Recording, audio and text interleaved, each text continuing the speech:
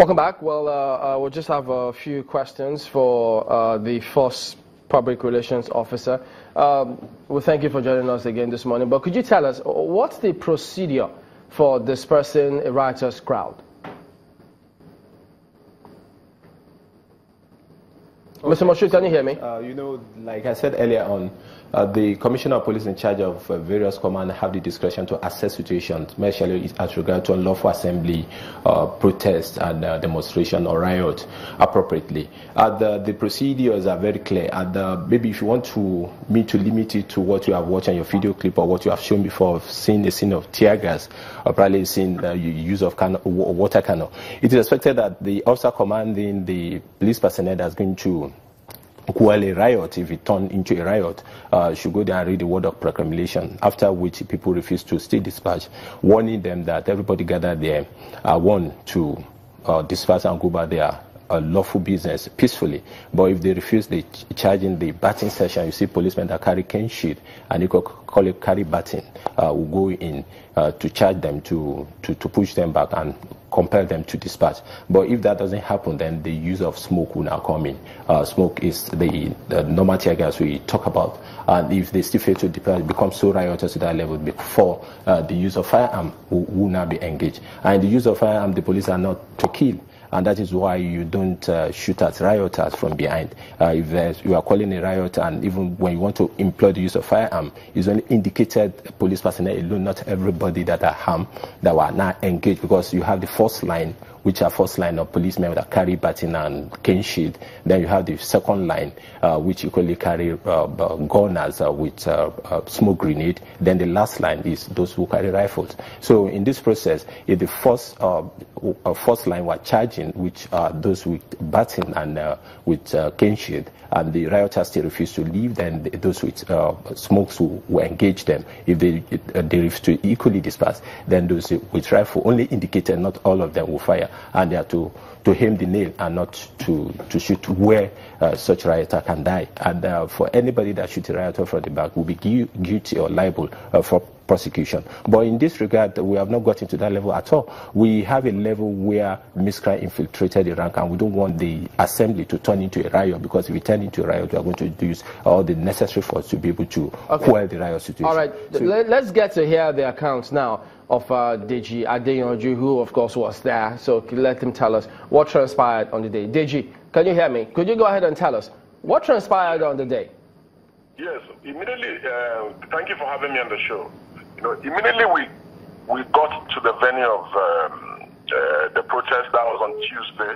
We were confronted by the police, and they told us that we had had a successful sit-out yesterday, which was Monday, the day before, which was Monday, and that there was no need for us to proceed, that this cannot be a daily thing, that it's going to become an embarrassment to the government, and that we should reconsider. We should postpone it maybe by another week or 2 weeks and just come back on another day and we have a procession.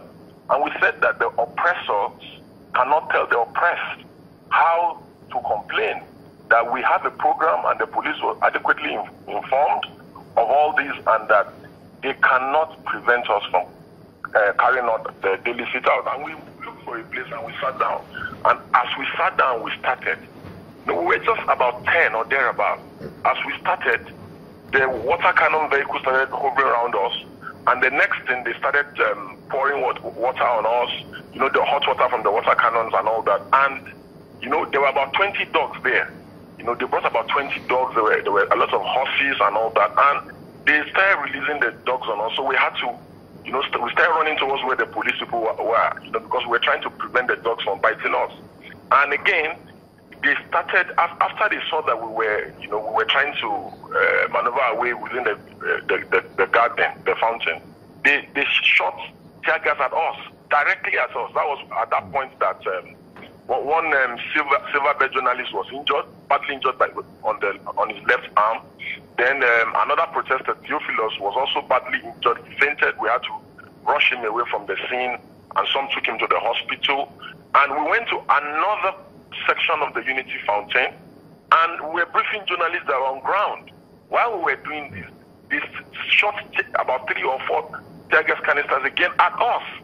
You know, okay, so Deji, permit me to just butt in here. Did you feel the need to perhaps take some kind of legal permission from the police before you embarked on your protest? We had informed the police.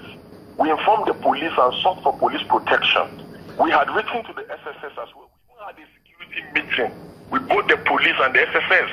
You know, it will interest you to know that the Commissioner of Police had called me a day before on Monday, after the successful rally, that we should jettison tomorrow's activity. So it was going to constitute an embarrassment to the government, and I said no, we cannot. So since Deji, I'm sorry, since you did take permission from the police, then how comes there was alleged that miscreants were taking over your protest?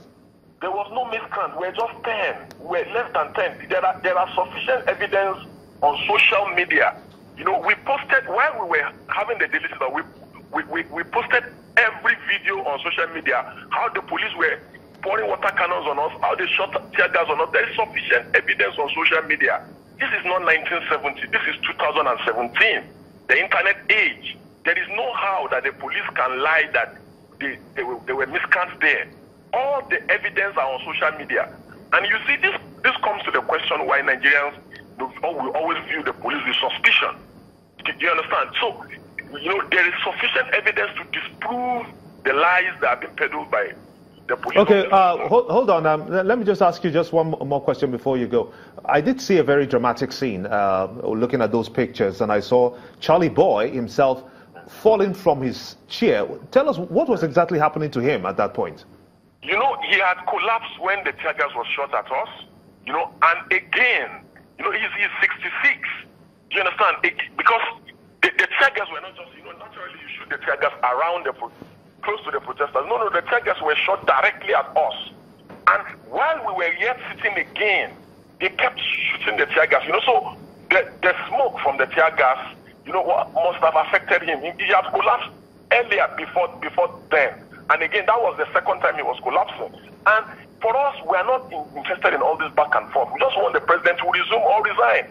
And that is not too much to ask. The president has been gone for 94 days. All right, Deji. Thank you for talking to us this morning.